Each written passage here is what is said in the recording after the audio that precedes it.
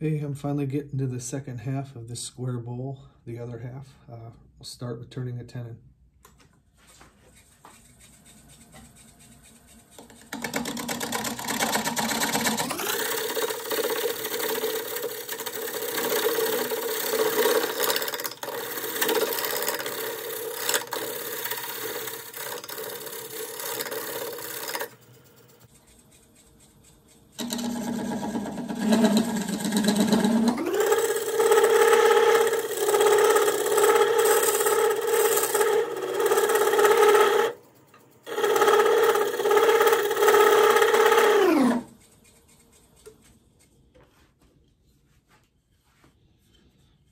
Right.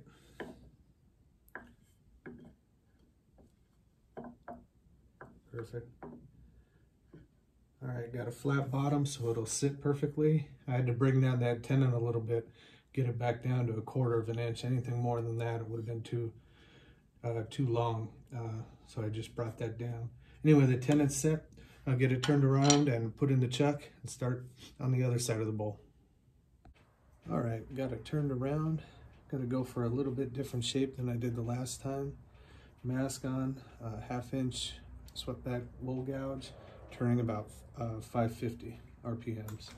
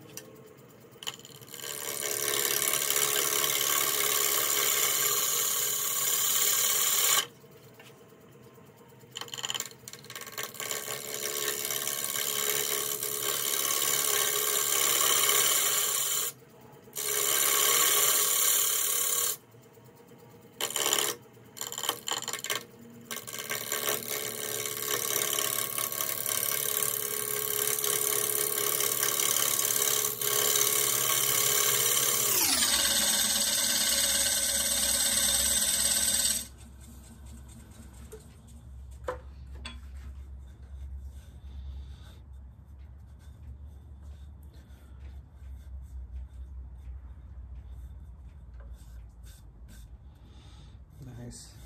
I got to go a certain amount of depth to get rid of the markings in the middle from when I was turning it between centers. So I got a little bit more to go. So it's going to go walnut to cherry and then slope up and then slope down into the bowl. So a little bit more, coming along nicely.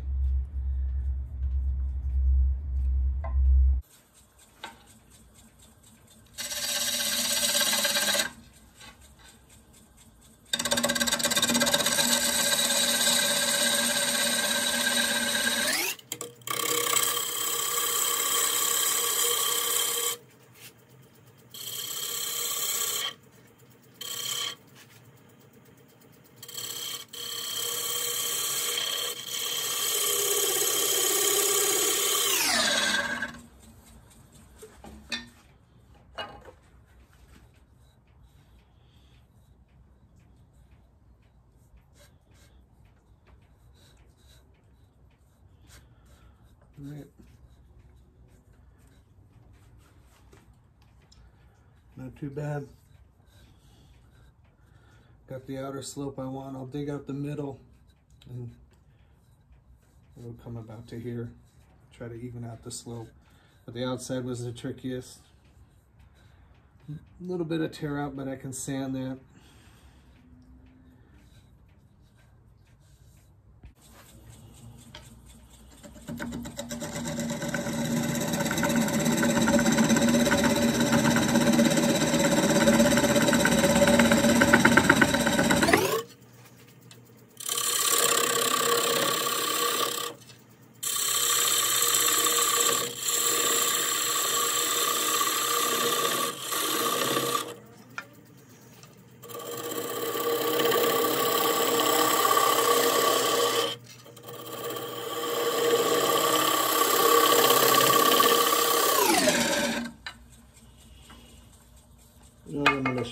I think these tools are getting dull. I'm going to sharpen up, come back later.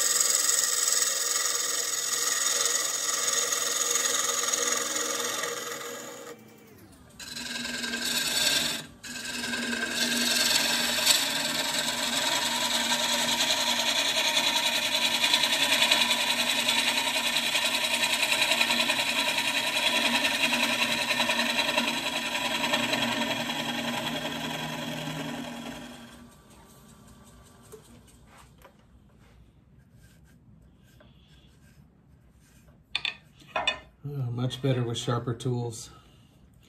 I'm going to blend this so it's more of a curve. Once I get the depth, I'll transition this better.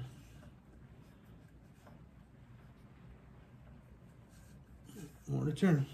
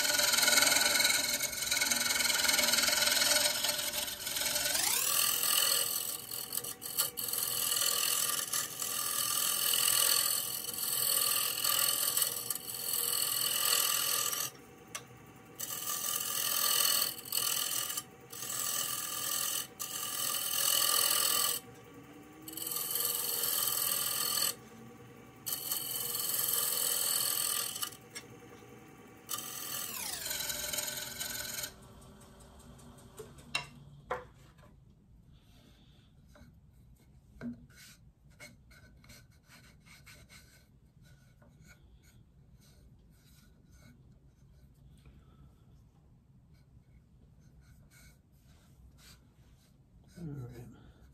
I'm about at the depth I want.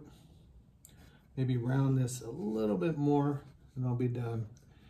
This is the shape I was looking for. It goes walnut, cherry to walnut. Just a nice smooth curve and transition from one to the other. I'm gonna finish this off and I'll bring it back when it's ready for sanding. I don't want to jinx anything, but this second half of this project is turning out much, much better. I still have to sand and turn the tenon out and obviously put a finish on it, but you could see the difference here. It started with that bandsaw cut, but this one I leveled out and corrected that mistake. So when I turned the tenon and flipped it around in the jaws, it didn't offset the cherry, or the transition between the walnut and the cherry. This transitions very well. Left more cherry involved, and you can see it's nice and smooth transition between the walnut and the cherry. And it's just overall way better the second time around. You know, that comes with experience. Live and learn. First bowl looked great, but this one I'm much more happy with how this is turning out. Anyway, we'll start sanding here. 80, probably up to 800, make it real shiny. Turn the tenon up, take the tenon off, and then put a finish on it. But we'll bring it back and probably be watching spring training baseball tomorrow morning up there. Thank God baseball's back. But we'll come back tomorrow and finish this off.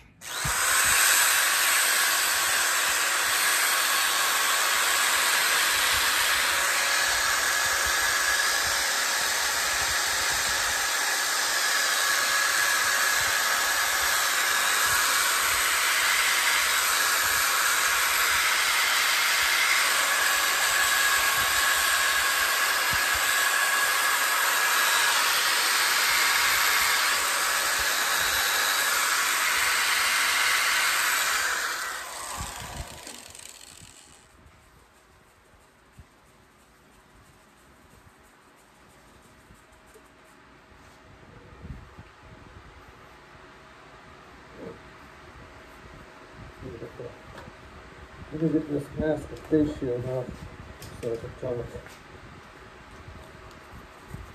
Whew. Alright. Didn't show you everything, but brought you back for the last sanded 80 to 800. That seems to work for me when I want to get something really shiny.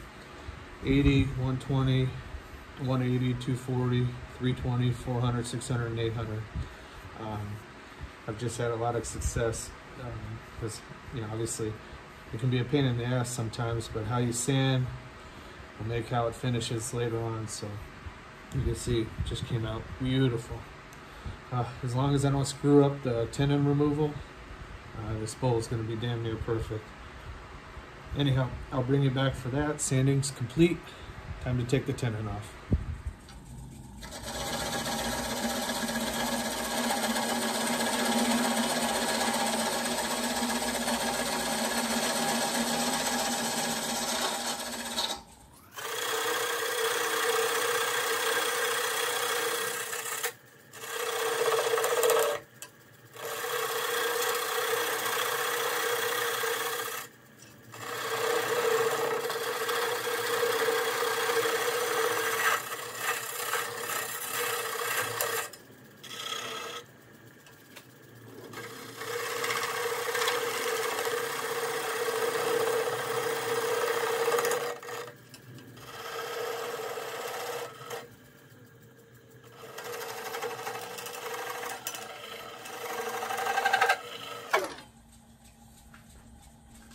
I'll chisel it off.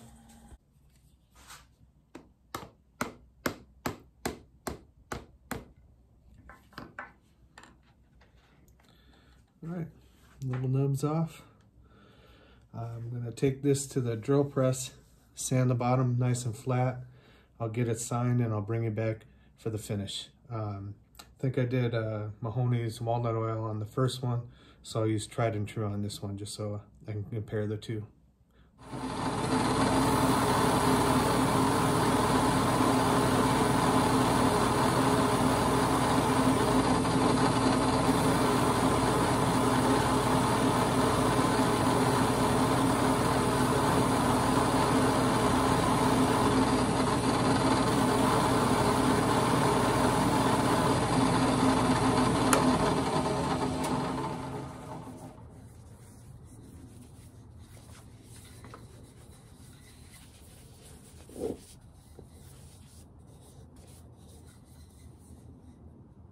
I got my mask and face shield on, so you probably can't hear me.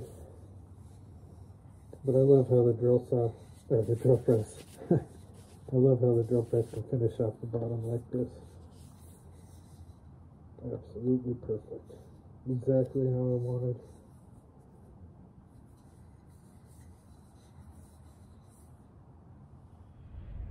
Welcome back. So the last square bowl, I used Mahoney's walnut oil. This one I'll use tried and true, original wood finish. Already burnished it with steel wool, so now we'll apply the finish.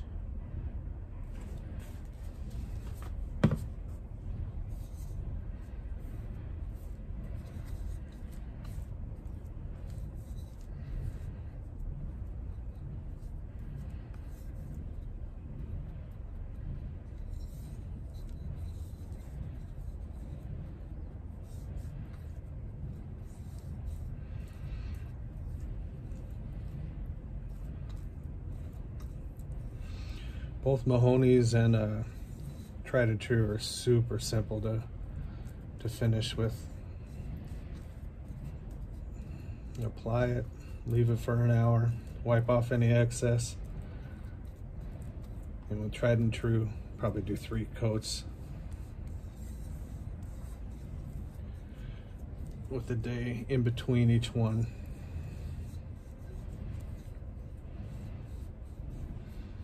Get some more.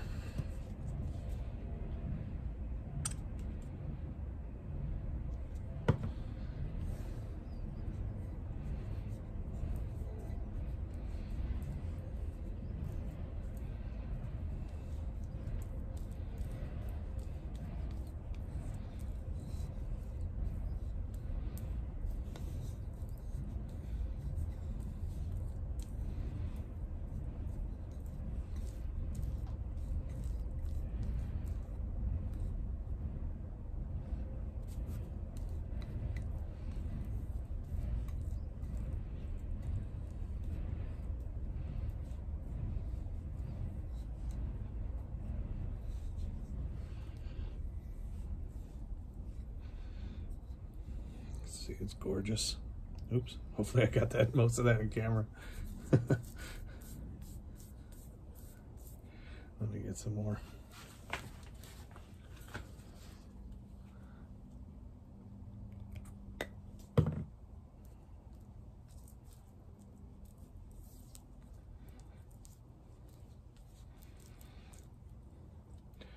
Ooh, I probably went way too heavy on that. But I'll spread it around, clean off little lint pieces that are coming off my cloth. Oh yeah, I went way too heavy.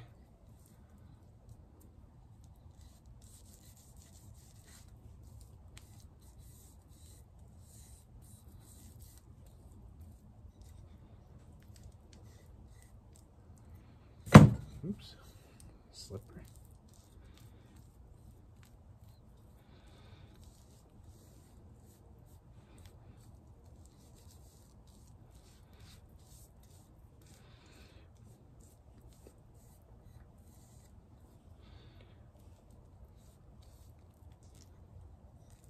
Yeah, I'll finish spreading this around, thin it out some, and bring it back after 3 coats for the finished bowl.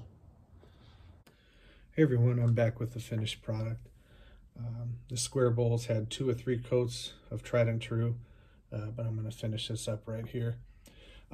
Once again, I hope I don't mess up the pronunciation of his name, but this video and this project was inspired by Ronald Kanye's square bowl video.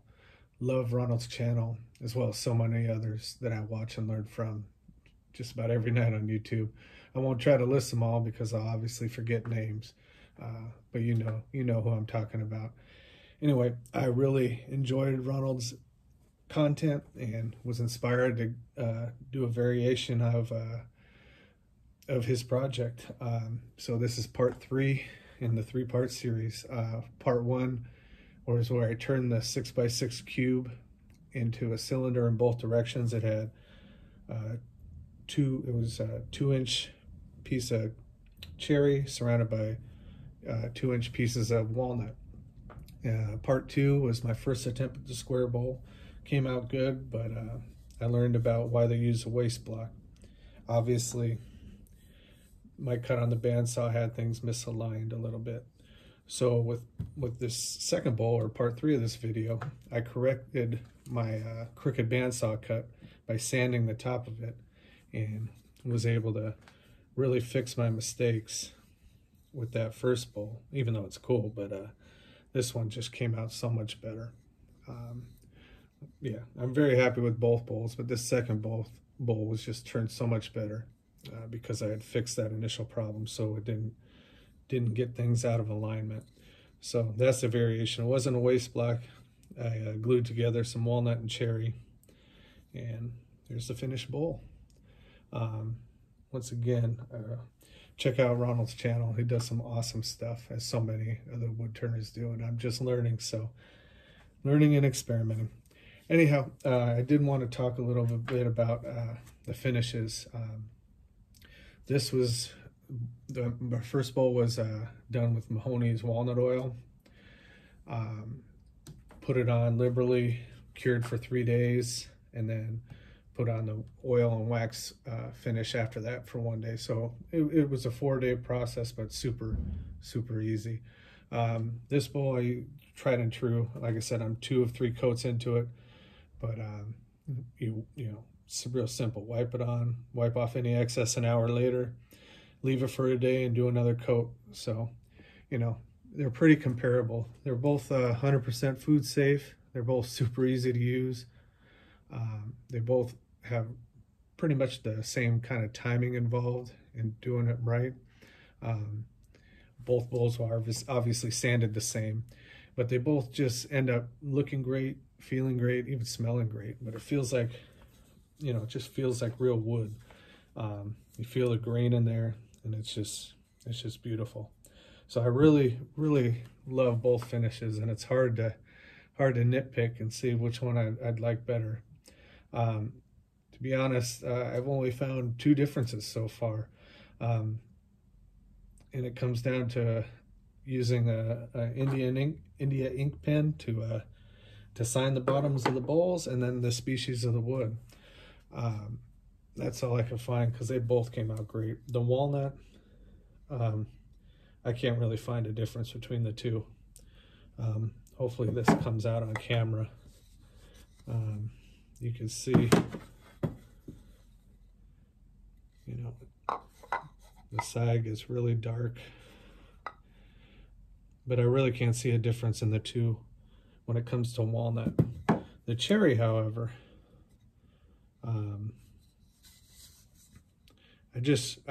I guess if gun to the head, I prefer Mahoney's walnut oil with the cherry. It comes out a little bit richer, a little bit darker. And again, this was from the same piece of wood. It was a 2x6 little rectangle, cut it in half on the bandsaw. So this was the exact same piece of wood, and this walnut came, you know, even though it was 2 separate pieces, it came from the same piece of wood, and then it was cut into those 6x6x2 sections. And this cherry was just split down the middle. So this is the exact same piece of wood. And I just like the way cherry kind of works with Mahoney's better. I brought this other bowl. I did a couple shorts on it. I didn't do a video, and I sure hope it shows on camera. But this was done last month, and I used Mahoney's walnut oil on this. There's some, I don't know if the light will pick it up. There's some chatoyance in here, and it's just beautiful. And you just see how it comes out just a fraction darker and a little bit more rich with cherry. And again, this wasn't the exact same piece of wood this cherry came from, but it was from the same lot, if that makes sense. So I give the edge to, when it comes to cherry, to Mahoney's, but when it comes to walnut, they are both just exceptional. They both look fantastic. I really can't tell any difference between the 2, and I use both pretty much exclusively on everything I do or have done so far, and have no complaints about either tried and true original wood finish or Mahoney's finish. They're both like I said, they're both exceptional finishes and look really good. As far as the signing though, and I'm not a scientist, so I don't know what happens. But I think because you're putting the oil on with this and letting it cure for 3 days, and obviously wipe off excess, and then this oil wax combination goes on afterwards for the 4th day, it doesn't mess with the signature at all when you use an Indian egg pen. Obviously it won't matter if you're burning it in. However, with the tried and true, it does come off if you wipe when you're wiping off the excess.